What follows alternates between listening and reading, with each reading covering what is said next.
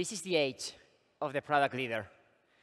When I started the company, product school 8 years ago, I saw the role go from almost non-existent to really be at the table and be part of some of the most important decisions of the company. In fact, 1 out of 3 companies in the Fortune 100 have a chief product officer today. Let me say that again. 33% of the 100 biggest companies in the world already recognize the need for putting product at the table and have a chief product officer. Not so long ago, the highest ranked product person in the organization was reporting to a chief marketing officer or a chief technology officer. So that is providing a huge shift into how companies are going about building and shipping these days. The other data point that is huge for me is that over the last 3 years, this role has grown over 41%. So it's only getting bigger for all of us. And by the way, I'm not saying all of this just because we are surrounded by 2,000 or more product leaders in London and joined by many more thousand PMs from all over the world online.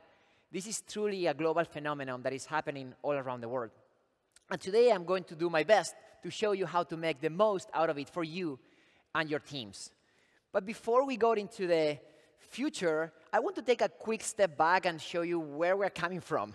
Because if you use the word product in the late 90s, most of people would probably associate that with something physical, right? Like a physical product. Obviously, that definition has evolved quite a bit. 2001, the Agile Manifesto was launched. And that was a huge inflection point for all of us because they showed a new way of building. They show how you can build digital products differently than physical products, how you can take feedback from the customer, how you can shorten some of your delivery times and iterate quickly based on feedback, not so much on a whiteboard idea. 2002, 2003, Google launched their first Associate Product Manager program, APM program. And they did it because they were hiring product managers. They realized they needed more product people. However, there weren't really external solutions out there, so they built their own, a mini or an internal product school. And that was also a new indicator that the market, the traditional education institutions weren't really providing the type of professionals that some of the companies were looking for. So as we move forward, there's a venture capital firm called Andreessen Horowitz. It's a huge one, one of the biggest and most prestigious venture capital firms. They were created in 2009, and then in 2010, they launched this incredible blog article. It became very popular. It was titled, "Software is Eating the World." And in that article, they referenced how the internet was here to stay, how internet wasn't just a place for people to consume information. It was also a place for businesses to do business, for peers to do business. They talked about the adoption of smartphones. They talked about the adoption of social media and some of the macro trends that are here today. A few years later, and I'm sure you will realize or you'll resonate with this, we started seeing the evolution of some of the tools and products that product managers use on a daily basis. Long gone are the days where we had to piggyback on tools designed for designers or marketers or engineers. Like now product managers have their own tech where they can build roadmaps, they can create wireframes, they can run A/B tests, and these tools are specifically created for them in mind. In fact, all of the sponsors that you see here with us today started around 2010, 2015, and now many of them are public companies or have a unicorn status. So this is definitely here to stay, and it's growing really fast. And part of it is because those tools are also very, very visual, or even no code. And that's huge for a lot of us as creators, because now we can be much more self-sufficient. We can get to value faster. We can build more independently without having to rely too much on additional teams. 2014, 2015, Microsoft and Google appointed their current CEOs, and they both come from product backgrounds. So this is not just about having a seat at the table. It's also happening that many companies have product CEOs, which is super encouraging for a lot of us, because that mindset can be applied to build for your own the same way you can build at a larger organization. And of course, if you think about the coronavirus, this probably exposed a lot of these trends and accelerated them. The last time we did ProductCon London in person was in February of 2020. And I'm so excited to be back. And it looks so, so different in a good way, because now remote work is not a new thing anymore, and it's proven to be working in many cases. A lot of businesses in many different industries were forced to use online as the channel to survive and thrive. So we're seeing how all of this is really, really empowering more creators. Ultimately, we are realizing that being a software product, or sorry, a software company is not enough. Now, companies are not just tech companies. Companies are digital experience companies. And product leaders are leading the charge here. We are in this age. And I wanted to take a few minutes to give you real human examples of some of these product leaders, because I think it's important to put a face to the name. I had the privilege to interact with many product leaders throughout my career, and I wanted to handpick these three for different reasons. First of all, when I use the word product leader, I mean it in the most inclusive way. Leaders lead regardless of their title. This is not just for CEOs, CPOs, executive vice presidents of product, or other fancy titles. To me, a product leader is someone who has the mindset of partnering with other people in the organization, with their team, outside their team, in order to build and ship something that matters to their users. So Mamuna is the VP of product at Shopify, some of the largest e-commerce platforms in the world. Alex is a principal product manager at Slack. And Stephanie is the head of product at Twitch. Two of the things these people have in common, other than building products for millions of people every day, is number one, they are very active contributors to our community. They truly want to give back and participate as instructors because they didn't have a platform like this when they were getting started. And number two is that none of them have a computer science degree. And by the way, there's absolutely nothing with against or wrong with computer science degrees. I actually have one. My point is that becoming a product leader is not so much about what you studied a few years ago in terms of your traditional degree. It's really about who you want to become.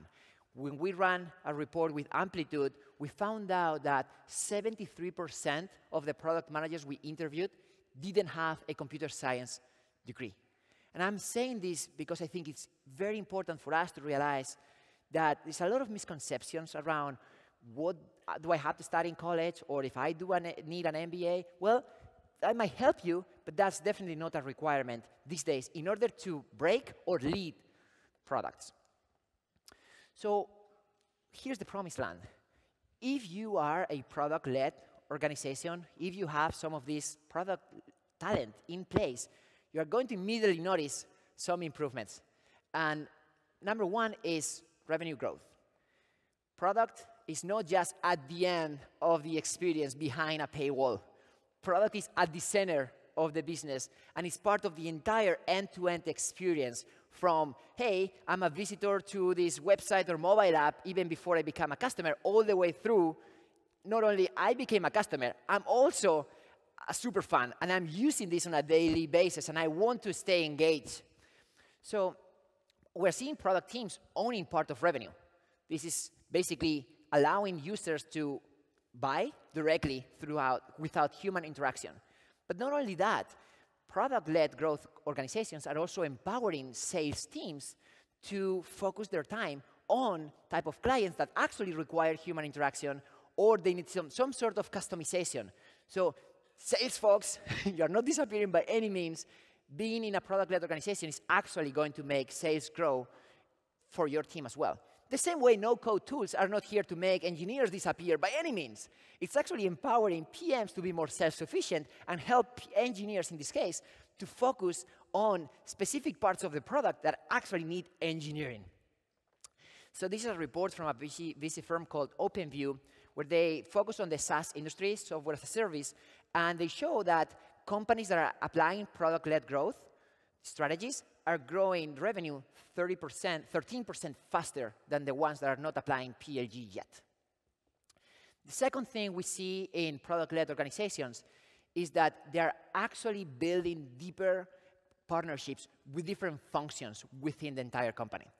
I'm sure you're familiar with this classic Venn diagram that shows product as the intersection in between business, technology, and design. That is not enough anymore. If product is at the center of the whole company, we are going to need to build deeper partnerships with additional functions such as customer success, data, and sales, just to name a few.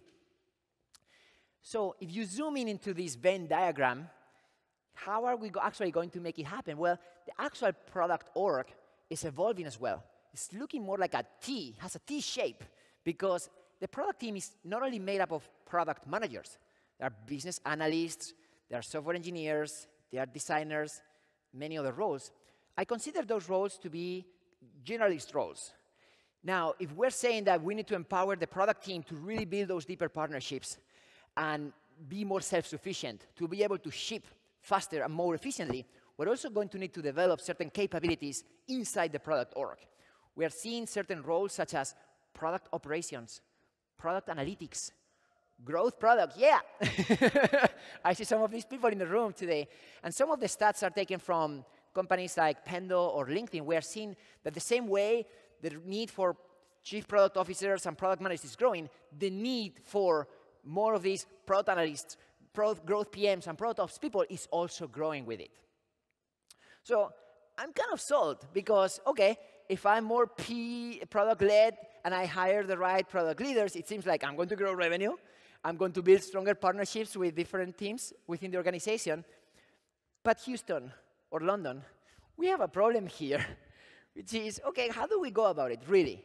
You know, if you're in a startup environment, maybe your company was remote first, or the founder is a product CEO, or you can still make those adjustments, or maybe you don't even need to make any adjustments because you were born with this type of mindset.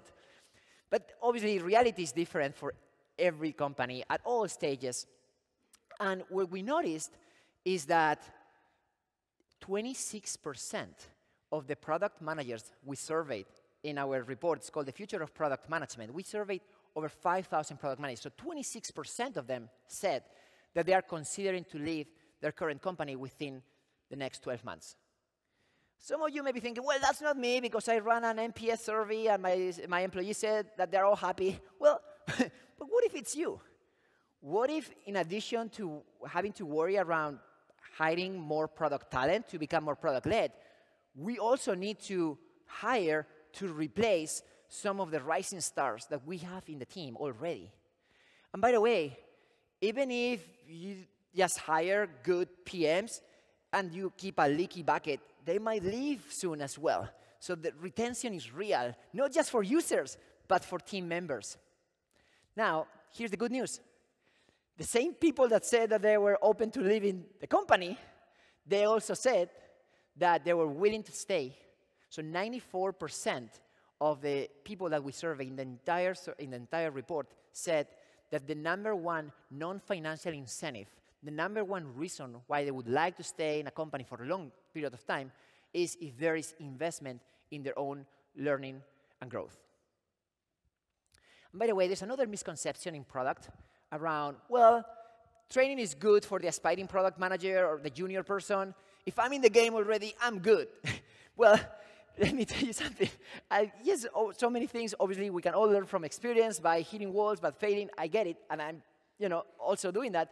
And I think there are certain best practices and frameworks that can be applied by just looking to our neighbor or by looking to different neighbors. So the point here that I'm trying to make is that learning or training is the bigger lever for employee retention. And when you look at the market, you see that the cost of hiring a product manager is around £200,000 if you bake in hiring fees and maybe the time that it takes for this product manager to be up to speed. I know my slide is in dollars. I'm coming from San Francisco, but I try to do the real-time translation here. And that's insane, because even if you want to throw money at the problem, it's just not going to be a sustainable strategy in the long term. So obviously, there are many flavors to how companies approach learning and development. I mentioned Google before. There are a few other companies that have their own associate product manager programs. Examples are Uber or Intuit or Amazon. That's great for the very few people who get in. Other companies give education stipends to their employees to empower them to pick whatever type of training or solution they need. There are mentoring and coaching programs. It's all good in my mind. The point is, truth is somewhere in the middle, and while acquiring talent is critical, retention is the name of the game. So before I leave you, I just want to share one more thought. And I want to appeal to the morale of all of you here. I want to appeal to the morale of the product leaders. And I see some nervous laughs. Not going to put anybody on the spot. I'm a huge fan of Star Wars. And so in true Star Wars fashion, you probably have the dark side of the Force telling you one thing and the bright side of the Force telling you another. Dark side of the Force is saying, hey, none of this stuff that you just shared is new. I knew it, but I'm good because I have recruiters pinging me all the time on LinkedIn. I know that product management is not a secret anymore. It's hot. There are more companies hiring product managers than ever before. Maybe I just got a raise or a title promotion, so I can just cruise. And you might be right for a short period of time. The bright side of the Force is saying, hey, there is a window. You have a beautiful opportunity. This is probably the best time in history to be building digital products. And if you capitalize on this opportunity for you, for your team, if you really care about them and invest in them, they are going to take better care of your users. And ultimately, they are going to take better care of your business. So I encourage you to consider the bright side of the Force. Thank you very much.